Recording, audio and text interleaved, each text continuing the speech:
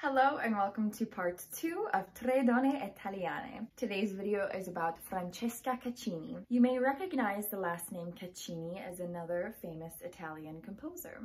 Francesca Caccini was born on September 18, 1587 in Florence, Italy. She grew up in a musically gifted family. Her father was the well-known composer Giulio Caccini, and both her mother, stepmother, and her younger sister were talented singers.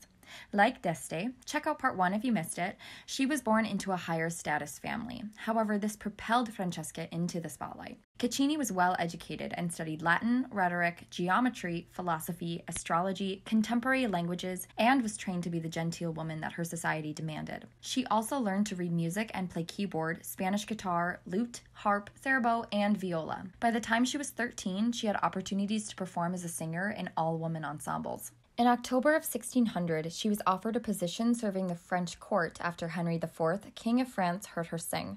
She turned down the position, most likely because she didn't want Italians looking secondary to the French, and instead began to serve the Medici court and Fernando I, the Grand Duke of Tuscany, as an all-around musician. In 1607, Caccini was hired to compose the music for a dance piece by Michelangelo, the poet and artist. You know the guy. Also around this time, Caccini received orders from the Grand Duchess to marry Giovanni Battista Signorini. Signorini was a tenor and a string player, but he was not a wealthy man. Once they were married, they were both benefited by continuing to perform, each earning an annual salary of 120 scudi in 1607. In 1614, 7 years later, Caccini's stipend increased to 240 a year, making her the highest paid musician in court. In 1618, the 30-year-old Francesca Caccini published a collection of 32 pieces called Il Primo Libro delle Musiche. It combined sacred and secular pieces, solos and duets, and included various styles. She used these pieces to teach her female students vocal technique. These songs were written for women, by women, and were approved by the powerful Medici women. Caccini's compositional output also included at least 17 theatrical works and hundreds of shorter vocal works for private concerts performed by her students. Her father said that she, quote, filled 3 books with over 300 works with passages of invention others imagine, with the best ornaments that could come from anyone who professed solo singing. In addition to composing, Caccini also managed her own household and was a mother. In 1624, Francesca was commissioned to compose La Liberazione di Ruggiero dall'Isola d'Alcina. The work represents one of the earliest versions of opera composed by a woman in history.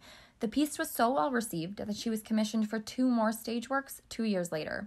However, in the same year, her husband died, leaving her concerned over the custody of her daughter. So she moved to Lucca, remarried, and had another child. But her second husband died shortly after that, leaving her widowed yet again. With the help of the Medici family, she returned to Florence. In her later years, she petitioned the Medici courts for her daughter, Margherita, to be able to enjoy a singer's life. She said, "A father and mother can have no greater desire than to make themselves anew in their children, leaving them heirs to their professions and virtue." Caccini's daughter entered the convent in Florence, where she lived until 1690. Both Caccini and her daughter were hailed for their talented musicianship, solidifying Francesca's 40-year career as a composer, singer, and teacher through her daughter, who continued her musical legacy. While the details of her death are not confirmed, it's believed that she died just south of Lucca in August of 1646 at 59 years old. I really hope you guys have been enjoying this mini-series as much as I have. Stay tuned for part 3 and give this video a big thumbs up. See you next time.